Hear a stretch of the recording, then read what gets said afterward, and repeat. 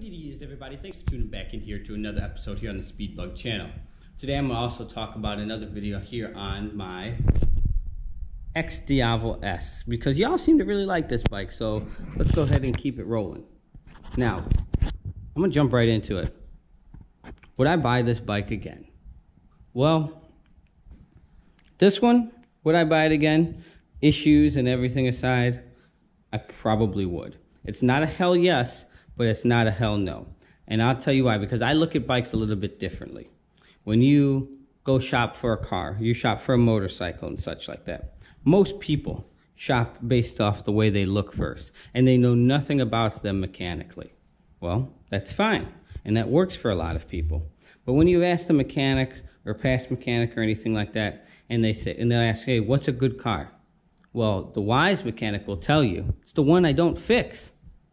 But it's also the car he doesn't like, because it doesn't make him any money. So, issues and stuff aside, this bike does have some issues and things like that, and some engineering and stuff. I'm not going to even talk about some of the other Ducatis and such, but this one aside, it's not horrible, it's not bad, but it's definitely not great. As far as the looks department, I think it's the best cruiser still actually made. I really do. And it's the cruiser that I like. As much as I love the V-Rod and such like that, it's just outdated. And I told you guys that was actually the go-to bike that I wanted. You know me, I'm all about that American muscle. I love it, but it was outdated. They really needed to bring that engine up to date as well. It wasn't even necessarily their engine. It was also co-developed with them in Porsche. But the bike was just outdated. And and the one thing that really bothered me a lot about that bike was it only had a 5-speed, where this one obviously has a 6-speed. And this bike's actually like 150 pounds lighter anyway, so makes more horsepower, it makes more torque and stuff like that. So all those numbers are kind of relevant to me when you factor in weight as well. And then obviously it looks significantly different, because you don't see a lot of people with X Diavel S's pretty much anywhere. Every now and then you see a V-Rod, or I really like the Night Rod, but again, it didn't happen for various reasons. So getting this bike again, if they came out with another model, I would really hope that obviously Ducati sorted out a lot of their issues on this bike that was with this generation, like the brakes and stuff like that. Key fob, just some of the annoyances and stuff like that. I mean, when you're creeping up on, $30K for a bike, it should,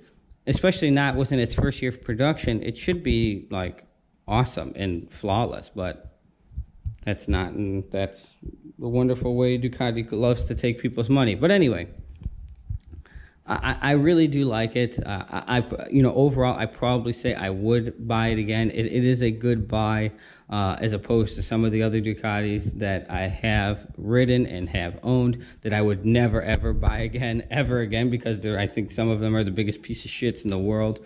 But this one, I don't think is that bad, and I think I would buy this one again, not only for its looks, because it definitely, like I said, it definitely kills it in its looks, its mechanical engineering, its capabilities and stuff like that. It's pretty good, absolutely, because I've seen other Ducks that are significantly worse, and other bikes that are not Ducks that are hella worse than those. So overall, I do think it's a great bike, and it really gives you a good cross-platform to be comfortable, gives you a great amount of speed, gets great gas mileage, it's got a big tank so you can drive far, cruise control, a lot of features and stuff like that. And realistically, the only thing that it doesn't have that it would need to probably make it better would be like some heat, something from like a Goldwing or something like that. But other than that, I mean, if it had like a heated seat and heated grips, which is something that I could like probably put on or something like, onto the bike or whatever, it's no big deal. But I have no issues or anything really driving this bike.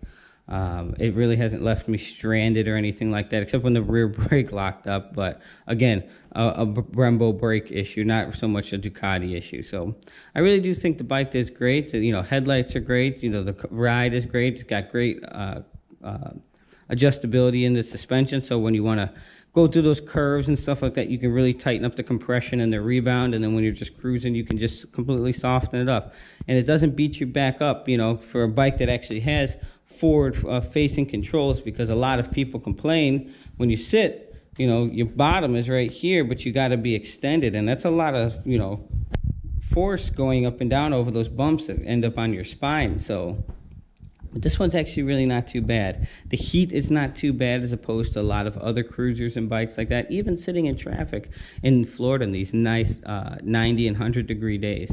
Fans going on full blast and stuff like that, but it really doesn't like cook your inner thighs or anything like that. Obviously don't touch the motor, but it's not like, oh my God, I got to get off this thing, you know, you got to air out your legs and stuff like that. No, absolutely not. It's pretty good. And then, of course, as you get moving, it tightens right up. So overall, I would highly recommend this bike, and I think that a lot of people were looking forward for this view and stuff like that, because a lot of people asked me, hey, do you like the bike? Would you buy it again? Would you recommend it? Well, I would recommend it, but before that, I would absolutely say go to your Ducati dealer and actually go test ride one.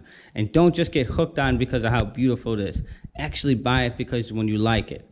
And when you sit on it, you're going to know it's the one.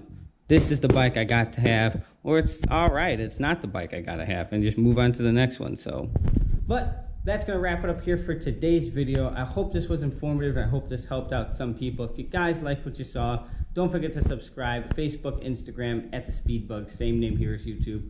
And we'll catch you for another episode here on the Speedbug channel. Deuces, guys.